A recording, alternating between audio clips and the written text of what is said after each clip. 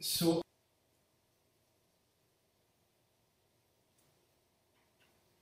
now that we've seen what happens in the model when the recruiting cost goes to 0, and in particular we've seen that unemployment doesn't disappear, so that we have some job rationing in the model. When the recruiting cost goes to 0, there is still, when productivity is low enough, or if you want, when wages are high enough, there's an amount of workers that firms will never want to hire, despite the fact that recruiting is free, so there is some job rationing. Now what we can do is look at the other side of the same coin, that is, look at what happens when the search effort of unemployed workers goes to infinity.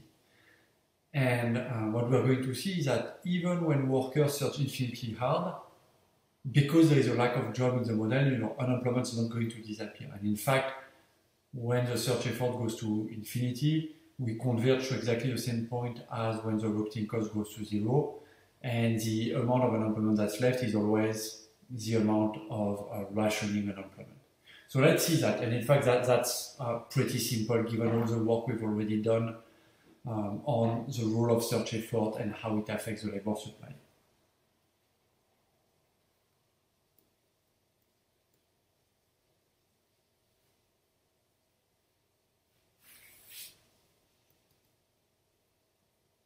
So what happened in the model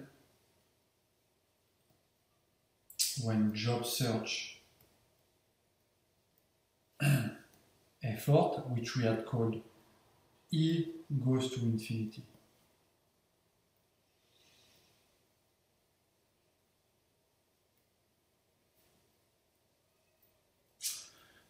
And so for that, I think the easiest is just to use our labor market diagram, because we know that the labor demand is unaffected by E, and we know that the labor supply on the design shifts out when the search effort goes up. So we can, using that, we can see what will happen when search effort goes to infinity.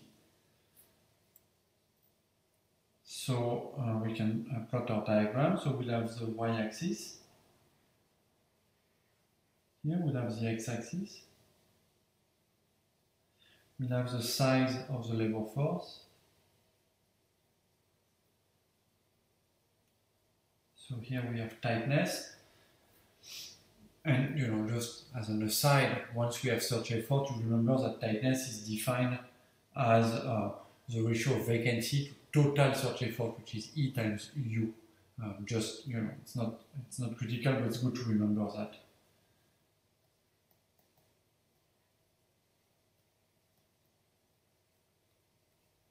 That's just the kind of modified definition here, although it doesn't really matter, but it's good to know.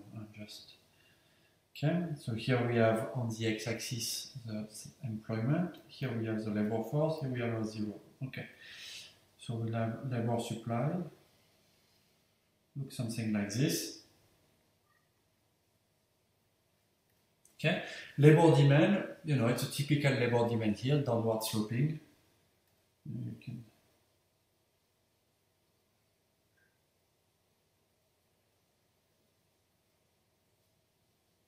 okay. Right, so that's our labor demand, which depends on theta. Okay. Alright, so where is our equilibrium here, as usual? So we'll have tightness in equilibrium here. And employment in equilibrium is here. Okay, great. So now the question is, what happens when the search effort goes to infinity? That's what we want to study. So we know that the labor demand is not going to move, but we know that as effort goes up, the labor supply shifts out. So, for instance, this is a labor supply with higher search effort. It tends to boost, when effort goes up, it tends to boost the labor supply. So for any amount of tightness, you get higher employment. So when the effort goes up and we shift like this, we have a new equilibrium. that is here. This is our new equilibrium when search effort is higher. Okay. Now let's say we stimulate search effort even further. Like workers are very, we're in a big recession. People in households in which you usually have two incomes, more and more people lose their job, savings run out, people become very worried, so they really start to search very hard for a job. Then, your labor supply is going to shift even further out like this, if search effort goes up even more. Okay, and so your equilibrium now is going to move here. So we can see as search effort goes up and up and up, tightness tends to fall and employment tends to go up. Okay, so here we have a new employment that's higher, here new employment that's even higher, and tightness that's lower.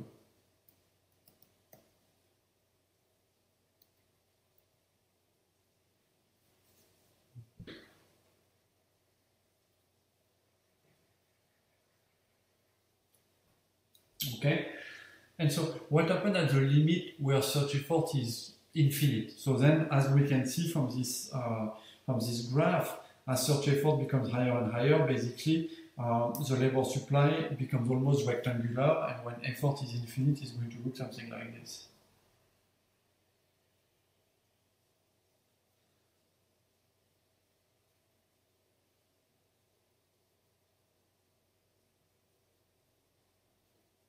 So this is the labor supply when the effort goes to infinity.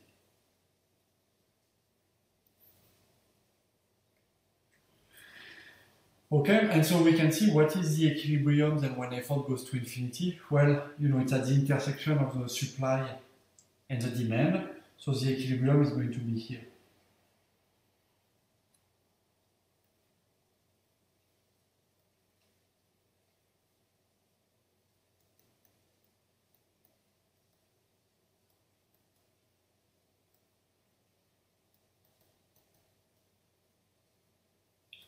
And so what can we see? Well, we can see that indeed unemployment doesn't disappear although people search infinitely hard for jobs. And so this situation that we have here,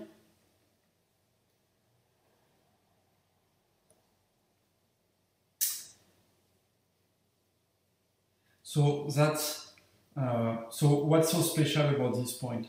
We have search effort goes to infinity, so people are really desperate to work, but employment is still less than the size of the labor force. So the unemployment rate is positive. So here you have a situation where people are desperate to work, but your unemployment rate is positive. So you have basically queues of workers that form at factory gates. This is exactly what it is.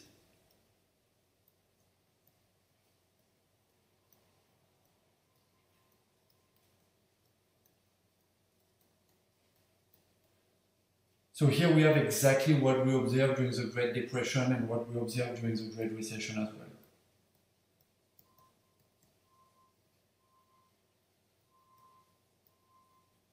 We have people who are desperate to work, but we have unemployment that doesn't vanish. So this is something that couldn't exist in the standard model. It couldn't exist in the model with rigid wage, but it exists here.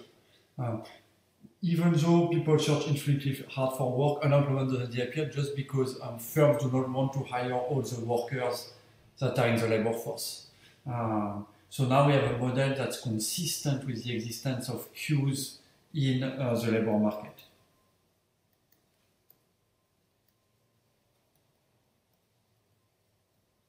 The model can describe these queues.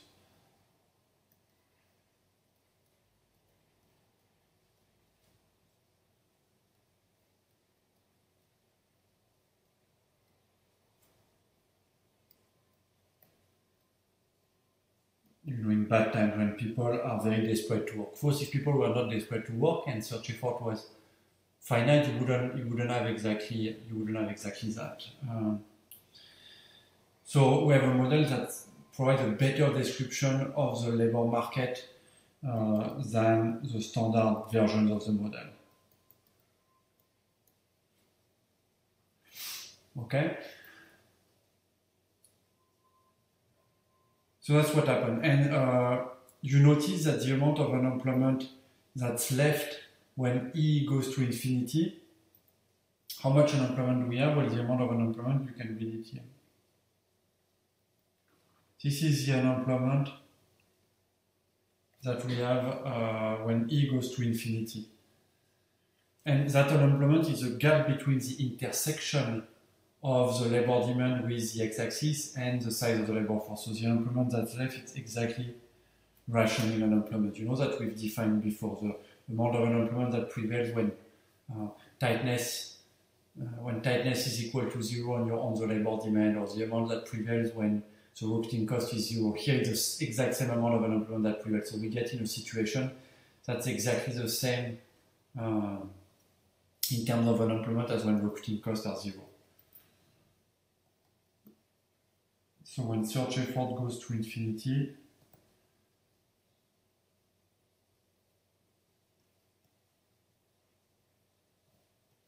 amount of unemployment is equal exactly, that's left, is exactly equal to rationing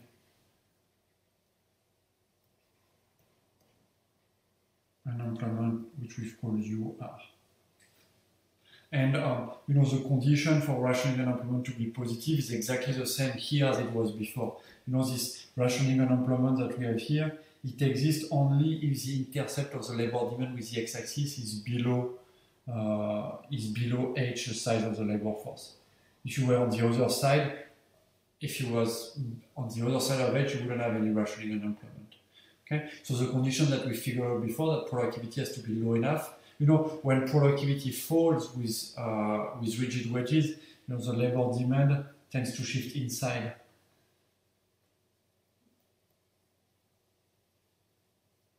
When productivity drops, and so basically as productivity drops, the labor demand shifts inside, and at some point the intercept becomes below h, and you've got some rationing unemployment.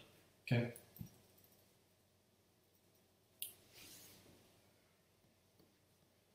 So UR is positive whenever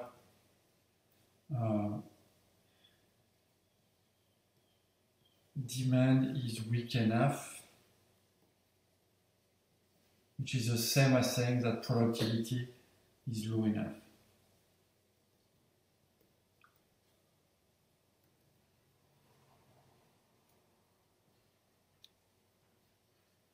Okay. And so it's quite neat.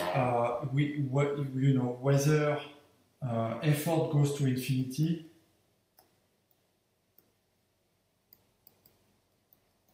or the recruiting cost goes to 0, it's the same amount of unemployment that will prevail, which is rationing unemployment.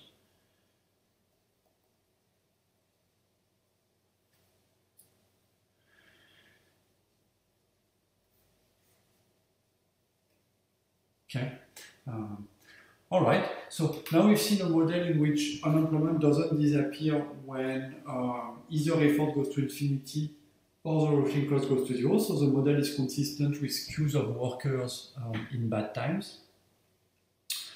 So the last thing we can look at is what's going to happen just in normal situation in which effort's finite, recruiting cost is positive. Like, what do we learn from this study of the extreme case in which recruiting cost goes to 0 or effort is equal to infinity?